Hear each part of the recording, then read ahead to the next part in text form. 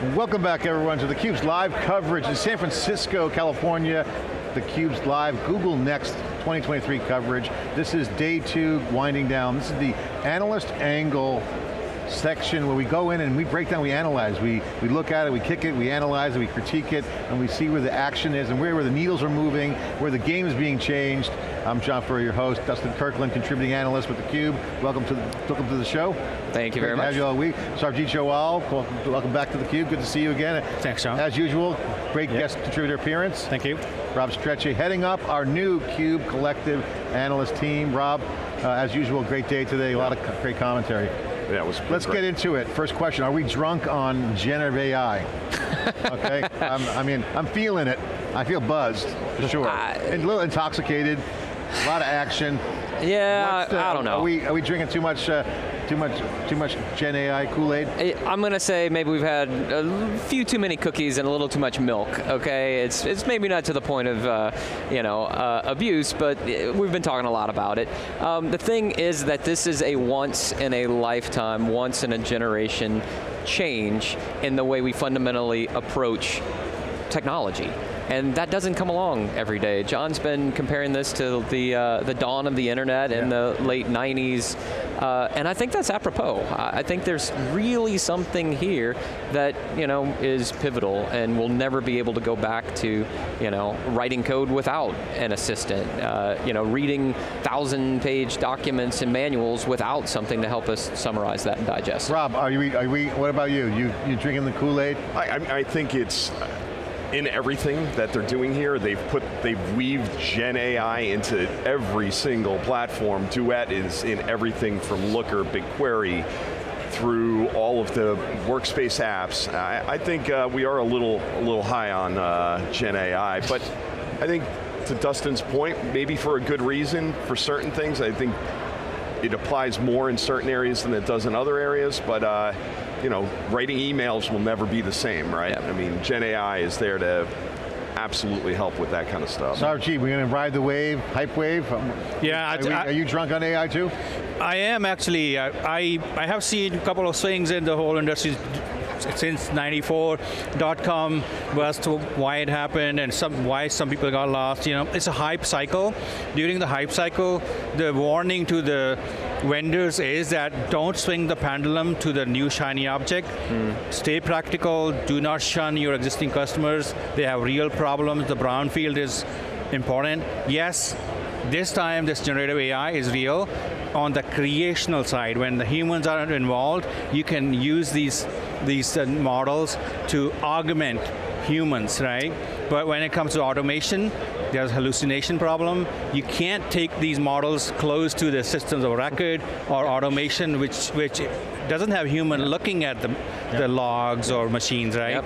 So you have to be careful there with the messaging that you don't want to alienate the CIOs of these companies which have a lot of brownfield workloads. But having said that, the Duet is everywhere. The demos were great. The narrative has shifted. I call the developers are not maze runners anymore. As a developer, I was like a maze runner. I need to take a look at the login, the identity, persistence, so many things I have to do. I have to do less of that now with as-a-service services, as well as with a lot of help from AI to cook up the code routines for me. And refactoring demo was great from yesterday and today as well. Yeah. Well, I'm kind of old, so I'll date myself. When I started in college in the 80s in computer science, I will never forget, I would say to the older guys, hey, you're the punch card generation. And I never once touched a punch card. Yep. And people don't even know what punch cards are. That's how the mainframes were coded. Dustin, this is a punch card moment where, talk about that maze running. Yep. That's old. Now the new way is going to be completely different. And by the way, structured languages at that time were awesome, and that's just changing it. Then it gets easier and easier. Yeah. it's fundamentally changed, and that's the thing. Like, we'll never go back to punch cards. We'll look at it, you know, as antiquated. You know, we kind of nostalgically think about, I don't know, Romans running around in togas day to day. That's the way we think about punch cards. It's this anachronistic sort of thing. We're going to look back, I think, at a moment before AI was able to generate really intelligent, you know, answers to queries, really high quality tests for code. I want to flip this on its head though and ask you a question, John.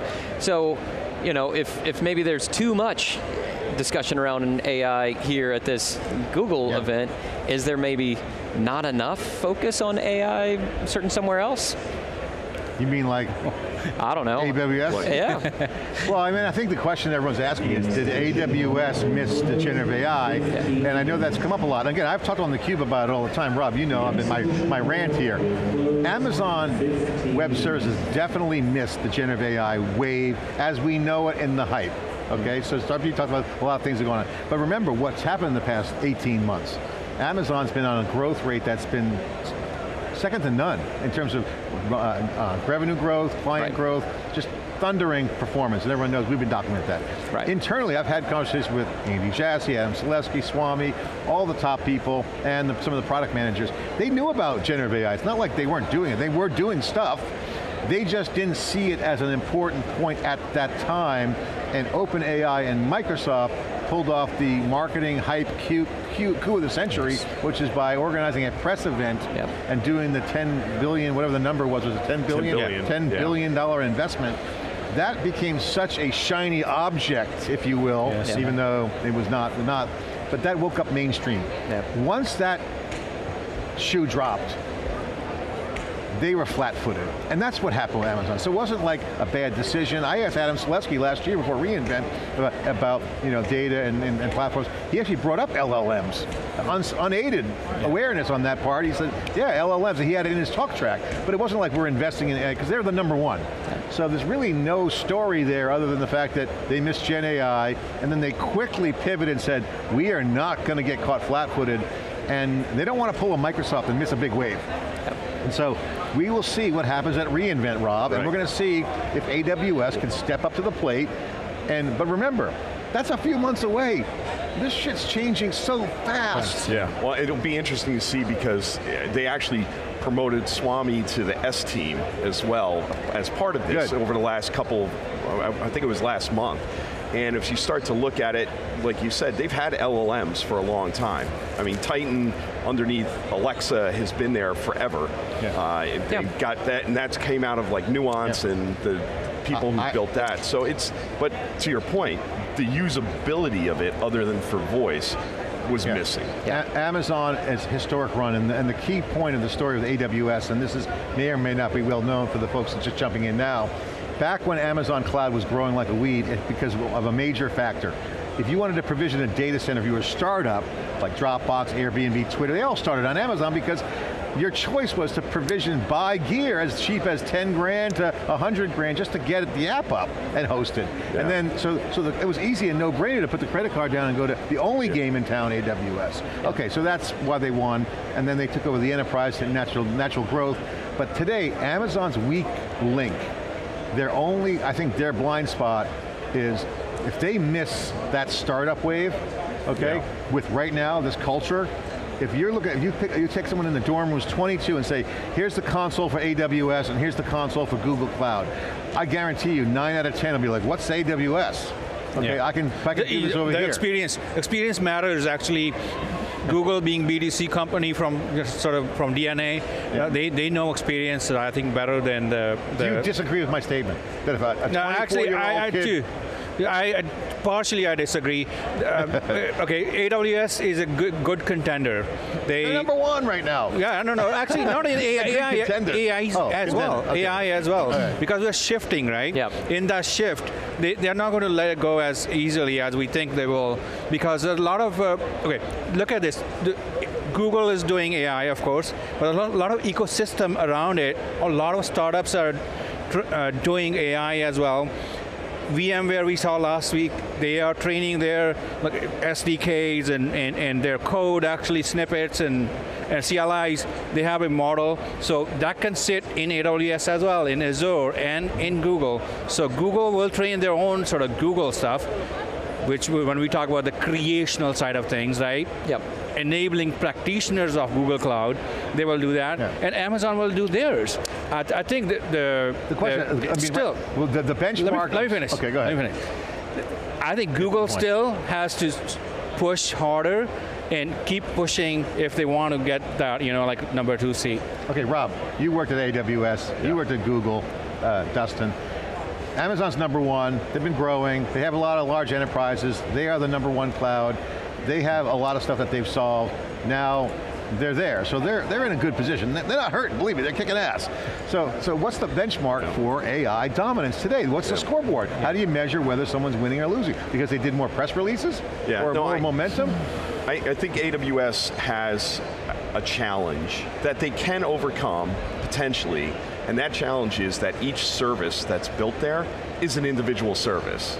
Unlike here where they're building solutions, Duet is integrated into everything here. Maybe too much so, but it's in every product. The way that AWS services, even within the services, like S3 has 3 engineering teams.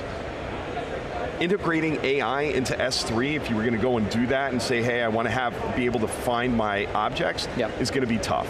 I think that they have a tougher road to have as pervasive an AI than Google does, or Microsoft for that matter. I think Amazon could still be an AI infrastructure dominant player with Bedrock and that in that space, but I don't think it will be as pervasive as it is with Google or Microsoft. Dustin, what's your take? I'd break it into kind of 2 pieces. One is the marketing piece, and in that one I agree with you to a large extent. AWS has missed the marketing hype cycle for AI. A separate question is whether that matters or not. Go look at the run rate in the business and I'd say, no, it doesn't matter all that, they're doing just fine. The longer tail is a different question. But Microsoft nailed it, Google nailed it. As we've said over and over and over again, much of this AI stuff is old. Alexa's a great example. We've been asking Alexa for directions and recipes, and that's AI. Duet is kind of just a really fancy Clippy. We had Clippy in Microsoft Word years ago, right? Now, what's changed is that, wow, I mean, it's just so much more powerful than, hey, can I help you, put a period on into that sentence, okay? So there is a marketing angle. The big piece, though, I think you've nailed it, which is if 7 out of 10, 8 out of 10, any number, north of 5 out of 10, if a majority of kids out of college, startups getting funded, are doing the majority of their work on TPUs, on Google Cloud, GPUs, Google Cloud, more so than Microsoft or Amazon, that fundamentally changes the landscape for a decade or more. And if you look at this market, and by the way, Amazon never had competition before like this, when that startup wave was the proxy, was the canary in the coal mine for who will win. Obviously, they grew with them. If Amazon loses the startups, I think they might lose the generational game of the next gen cloud, and that's a risk. Now, I'm just saying, now, we'll see, they have startup programs, so they're going to, that's an area we're going to watch it reinvent. The next question comes down to, what does the scoreboard look like for winning in AI? Is it production workloads? Is it revenue? Because right now the developer market, to me, is where that focus should be, because that's to me, that has always been in this market, at CNCF and open source, the developers are the ones voting with the collective intelligence of their code. And that's the de facto standard body, in my mind, of what gets adopted. If those developers are not coding on AWS, they won't be there, and that means the enterprises will follow the consumer developer market, which is open source. So that's, to me, like the dots that kind of are weird to connect. Like, you can't just say we're going to put a service and use our power of our machine. If the developers don't like it, it won't hunt. The dog won't hunt. So I believe that Amazon's got to focus on the developers better than they are now, while doing the enterprise game, because they're doing okay at that. They're not hurting. I think developers, masons of digital empires, right? They lay every brick and build these things, right? So AI is in hype cycle. it's very real as well. It's not just fake hype like Web3 or crypto, Those were just fake, So this is real, and definitely AWS has to put their act together. There's no doubt about that. I'm sitting here watching you and you guys from this seat, and you guys were over here too when you're doing the interviews. Behind us is the hardware verse. It's where the TPUs are. People are getting selfies next to it. I mean, come on, Dustin. We are in a world where speed matters, speeds and feeds. Yeah. Amazon's got great infrastructure. They're always optimizing the physics from James Hamilton's days to Peter DeSantis. Here at Google, they got great pedigree on infrastructure, making, from cooling and power to I/O transfer. Yep. So the question is, what's the future look like for the next gen cloud for AI? Is it TPUs versus GPUs? Is it going to be embedded in the software? That's going to be a very interesting question because the dominoes will fall. Yeah. And storage comes up only once in the entire conference, Rob. No one said storage. I was going to say that made my head explode in a positive way today, at least. I mean, when storage was brought up, but it just shows you how buried some of the other announcements were, like that Alloy DB Omni can be deployed on any Docker container platform. Yep. It's a Docker container. It can be on bare metal. It's running on laptops at people's houses. Yep. The fact that Google is really pushing it all in on that and really trying to decouple and bring their kit other places. We talked about it with the Google, the distributed cloud, Google distributed cloud, where CSPs are running it. And I think to me, that's a big win for them, is that they're taking a different approach. They learned from the failures of Outposts, and they're taking a very different approach than even Azure Stack, which has done okay. Well, we're going to get, we're going to have a few months to prepare for reInvent, so this team here and all of our analysts in our collective, we're going to be looking at all the corners of the landscape of AWS, and we're going to be inspecting where they're going to infuse AI, how that's going to play out, because we will see how they play their hand, Rob. When their cards come down at reInvent, we're going to see what they're going to be holding relative to their Gen AI capabilities. Yeah. Well, I want to shift gears. Oh, you want to continue? No, actually, I think on that note, the channel conflict, like you guys talked about that yesterday evening, right? The channel conflict is more here with Google, on Google's side, because they are cooking up the sovereign cloud and also cloud in your data center, like equivalent of Outpost, if you will. So two different flavors of infrastructure. For countries, they want to be sovereign. For companies, which they want to have to keep everything private. Yep. So it collides with VMware, it collides with Red Hat, it collides with so many other we talked about that yesterday in depth, and I think I've always said, David, when Dave and I talked about this years ago when we started theCUBE, EMC had, VMware had an ecosystem. Ecosystems is about enabling them to create value to make money, right? Get me some distributions, my products, get some customer value, get paid for it. And when you start having conflict, and sometimes it's good conflict, we talked about yesterday, and I think when the tide is growing, growth hides a lot of the barnacles, if you will. True, when the tide pulls out, you can see where the barnacles are and who's got clothes on, who's swimming naked. So but that's a different, I think Google's fine. I mean, to me the thing is that what I'm thinking about all week here now is, the AI cloud was my thing yesterday about what I'm thinking about that day. Today I'm thinking about this wave of abstraction, and every wave, whether it's punch cards, web, it was a game of simplifying, reducing the steps it takes to do something, whether it's productivity, like you said, the maze versus simplicity, and making it easy to use, right? So simplification, reduce the steps it takes to do something. So the the question for you guys is, where do you see that formula hitting? Obviously data analytics, there's all these areas, storage, where you can reduce, abstract away steps. Yeah, I got strong feelings on that one. I've got a personal mantra that's written across my whiteboard at home, and it's been there for years, and it's 2 words: reduce complexity.